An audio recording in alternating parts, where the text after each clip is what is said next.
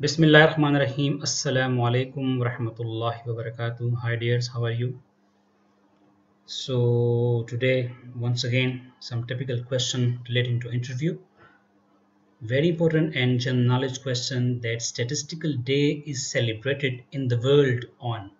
यानी ये जो स्टैटिस्टिकल डे है ये अगर आपको पता हो तो ये इंटरनेशनल लेवल पे मनाया जाता है। ये किस दिन मनाया जाता है तो याद रखिएगा 20 अक्टूबर को इंटरनेशनल लेवल पे स्टैटिस्टिकल डे को जो है वो सेलिब्रेट किया जाता है। ठीक है, आपसे पूछ सकते हैं difference between sample and sample size. Most common question, बड़ा कॉमन क्वेश्चन है, अक्सर ये पूछा जाता है कि सैंपल और सैंपल साइज में क्या फर्क है। तो सैंपल तो बहुत आसान है कि small portion of population is called sample, while what is sample size. जब आप सैंपल ले लेते हैं तो आपके हर एक सैंपल में क्या साइज है, आपके हर एक सैंपल में कितने एलिमेंट्स आ रहे हैं, तो उसको फिर हम सैंपल साइज कहते हैं। तो ये एग्जांपल जो है उससे मजीद क्लियर हो जाएगी।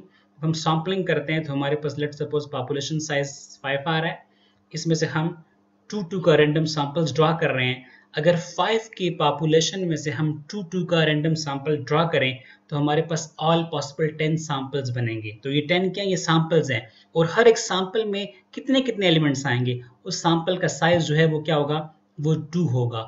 10 सैंपल्स होंगे और हर एक सैंपल में 2 एलिमेंट्स होंगे, तो हमारे पास यहाँ पे 10 सैंपल्स आ रहे हैं और सैंपल का साइज क्या आ रहा है, वो 2 आ रहा है। ठीक है, each sample contains 2 elements. What is the difference between n over n, small n over capital N and capital N over small n? So this is called sampling fraction. It means that your sample size must be at least 5% of your population. इसको हम FPC के लिए भी इस्तेमाल करते हैं, यानी जब हम फाइनाइट पॉपुलेशन करेक्शन का डिसीजन लेते हैं तो हम सैम्पलिंग फ्रैक्शन से पूछते हैं कि आया हम FPC इस्तेमाल कर लें या ना कर लें। अगर n over n जो है 5% से एक्सीड होगा तो हम वहाँ पे इस्तेमाल करेंगे, और अगर n over n जो है FPC अगर ये 5% से लेस होगा तो वहाँ पे फिर हम FPC इस्तेमाल नहीं करेंगे। While capital N over small n is called sampling interval which is used in systematic sampling and denoted by K। यानी आपको पता चलता है कि आपने कितने सैंपल को छोड़ के जो है वो सैंपल लेने हैं। ठीक है, ये आपको सैम्पलिंग इंटरवल बताता है। लेट्स सपोज आपके पास K की वैल्यू जो है 8 आ रही है, तो इसका मतलब है कि आपने हर 8 को सैंपल लेना है। यानी आपने लेट सपोज 8 लिया, उसके बाद फिर 16 लेना है, उसके बाद आपने फिर 24 लेना है, अप टू सो ऑन। यानी आपने सैंपल के दरमियान जो गैप रखना है वो किसका रखना है, n का रखना है। This is called sampling interval and specifically used in systematic sampling. Relationship between variance and precision. तो वेरिएंस और प्रिसीजन जो है एक दूसरे का अपोजिट है। Variance and precision are the opposite of each other. जो जो आपका वेरिएंस इंक्रीज होगा प्रिसीजन आपकी कम होती जाएगी, और जो जो वेरिएंस आपका कम होगा प्रिसीजन आपकी बढ़ती जाएगी। और याद रखिएगा कि we always demand high precision, मतलब ये कि हम चाहते हैं कि हमें हमेशा हाई प्रिसीजन मिले।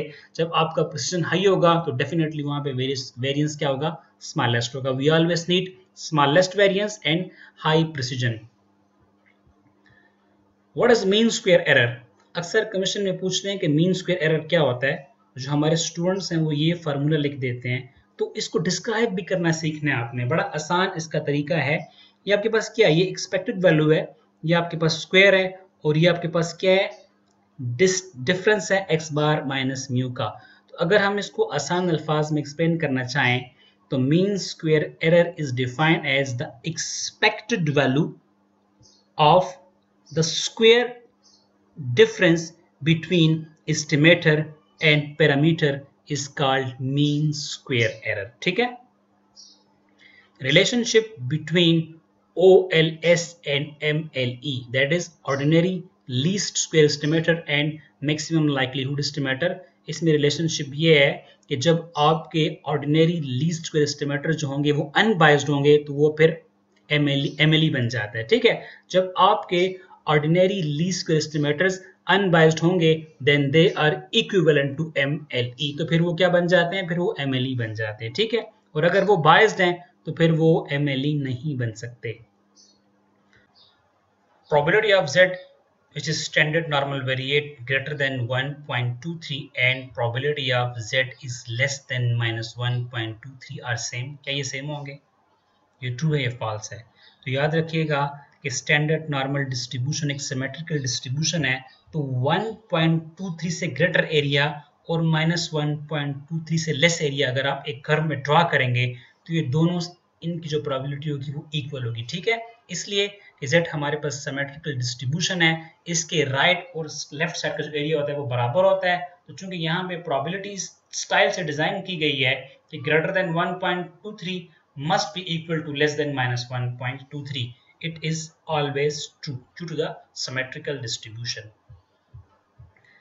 The ratio of two standard normal variates forms which distribution? That is very important question. कि जब आप दो स्टैंडर्ड नॉर्मल वेरिएट्स का रेशो लेते हैं तो याद रखिएगा उससे आपके पास आपके पास काशी डिस्ट्रीब्यूशन बनती है. The ratio of to standard normal variate forms Kashi distribution. इंशाल्लाह नेक्स्ट वीडियो में दोबारा आपके साथ मुलाकात होगी. तब तक के लिए अल्लाह हाफिज.